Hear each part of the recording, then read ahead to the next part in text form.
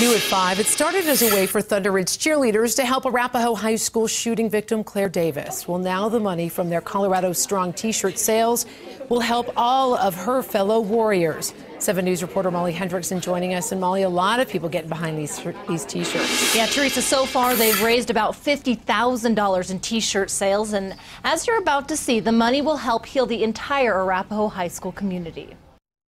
One medium, one light. On a typical weekend, you'll likely find these Grizzlies rooting against the Warriors, but not anymore. I think I need to get the medium, Ever since the shooting at Arapahoe High School, the youth large, the extra large, and the extra large. they've been rooting for them. People just really wanted to help out and get involved in any way that we felt we could. Cheerleading coach Mandy Martinez says what started as an idea to help shooting victim Claire Davis Is it cash or? turned into a fundraiser in her memory.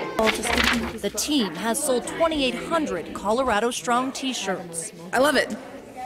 I think that's the perfect message. The money will help renovate Arapahoe High School's library. I think that's wonderful. Exactly what needs to happen. The Littleton School District hasn't specified what's in the plans or given a timeline for the renovation.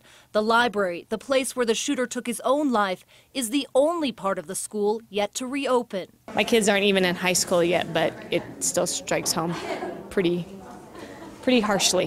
While this community continues to heal the past, the Grizzlies are looking at ways to offer support in the future. Tragedy, after all, has a way of showing us we really are all on the same team.